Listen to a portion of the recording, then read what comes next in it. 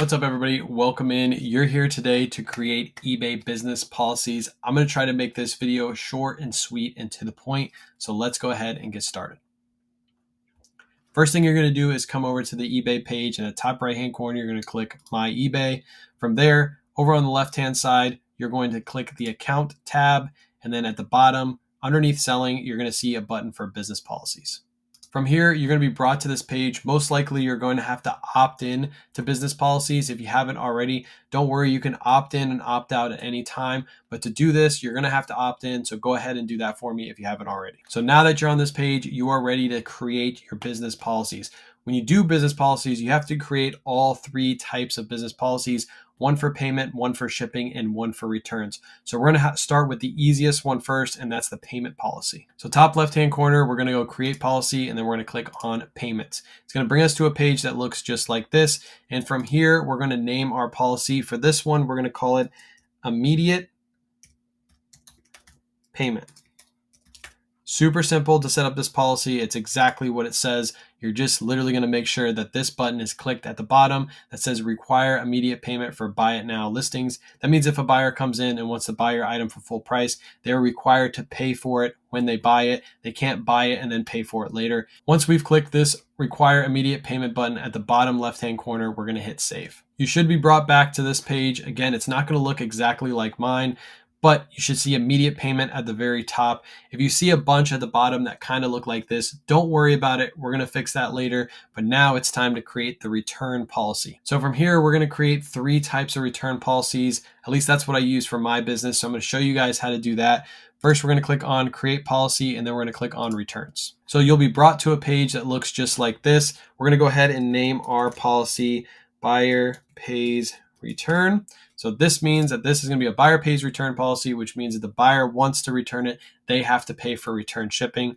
So next we're going to click on accept returns. And then for me, I do 30-day returns. You can do whatever return policy you want. I'm going to keep it on 30, and then buyer pays return shipping for this one. So I'm going to leave it on buyer pays. If it was free for the buyer to return, you would click on free for buyer, you pay, obviously. And then money back. And then for international shipping, I'm not going to bother with that. I'm not going to click it on. I'm going to leave it off, and then we're going to hit save. Now that return policy is done. From here, we'll have to create all of our return policies. I have three again set up for free returns, buyer pays returns, and no returns accepted. Once you get done setting those up, you're going to go back to create a policy, and now we're going to do our shipping policies. So from here, we're going to create our first shipping policy. You can create numerous shipping policies depending on what you sell. For this example, I'm only going to create a buyer pays ground advantage and a free ground advantage shipping policy. So first one we're going to do is buyer pays ground advantage. Again, we're not going to fill out the description. There's no need to. We're going to scroll down to this point where we're getting into the shipping, and we're going to hit calculated. Again, if you do flat rate, you can put flat rate in here if you want to. I do calculated for all of my listings. And we're going to scroll down, and we're going to find our USPS ground advantage. We are not going to click this free shipping button. If we were giving free ground advantage, this is the time where we would click that. I'm going to select our handling time. For me, I do 1 business day.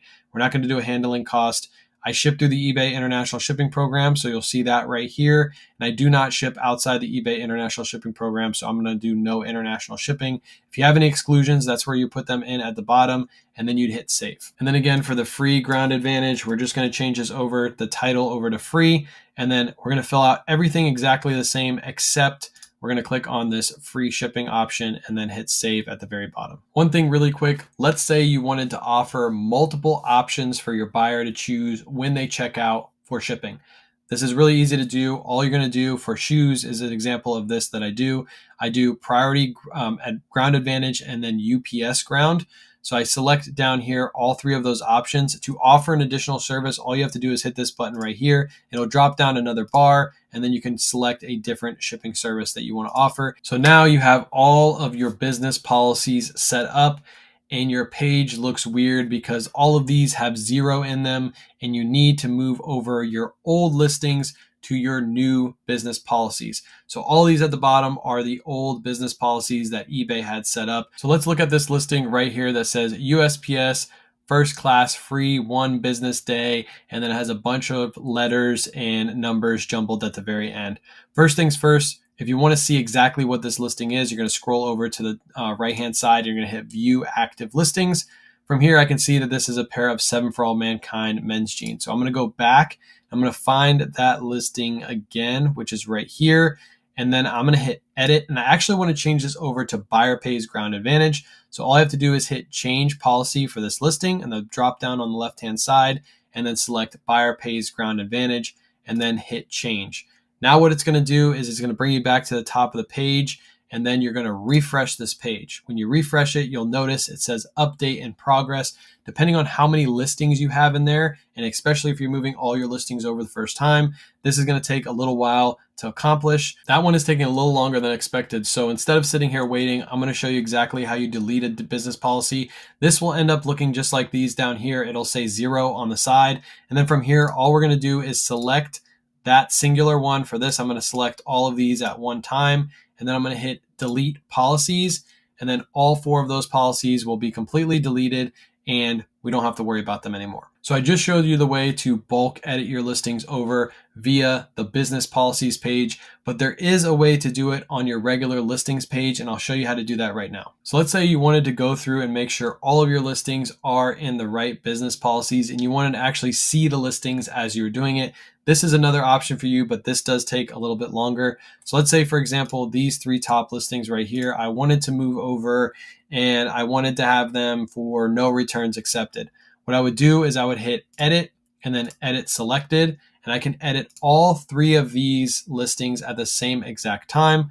So what we're going to do is we're going to select all, we're going to hit Bulk Edit, and like I said, we're going to change the return policy. So we hit Return Policy, and then down at the bottom, you can change the shipping policy, payment policy, or return policy. At this time, we're going to change the return policy to no returns accepted, and then we'll hit Save. Now that will save all of those items to no returns accepted. So again, if you wanted to see the listings as you were doing them and you didn't want to just bulk edit them over, this is an option for you. So once you've gone through and deleted all of these at the bottom that were set up by eBay, and you have all your listings over to your new business policies, you are done. Every one of your listings is set up. Now I want to show you what the listing process will look like now that you have your business policies all set. So for example, we're on this Lululemon t-shirt listing right here. As we scroll to the bottom, you will see it looks a little different than it looked before. You have your payment policy right here. You should only have one available for immediate payment. If you had another policy set up, you would see it there. But for example, I only have one. So you see 1970 of my listings are set up for immediate payment. We're going to scroll down now, and we can see that there is now shipping policies. So from here, we'll select which shipping policy we want. And then down here, you have your return policy. This one is free. I will pay the return shipping if the buyer wants to return it. If I wanted to have no returns accepted or buyer pays return shipping, that's set up right here as well. And that's how it's going to look. That's how the flow is going to look now as you're doing your listings. So I hope you were able to set up your business policies and it wasn't as much of a headache as you thought it was going to be. If you do have any additional questions, feel free to leave them down in the comment section below. And if this video helped you out, make sure you hit that like button and subscribe if you haven't already. And I'll see you guys in the next tutorial.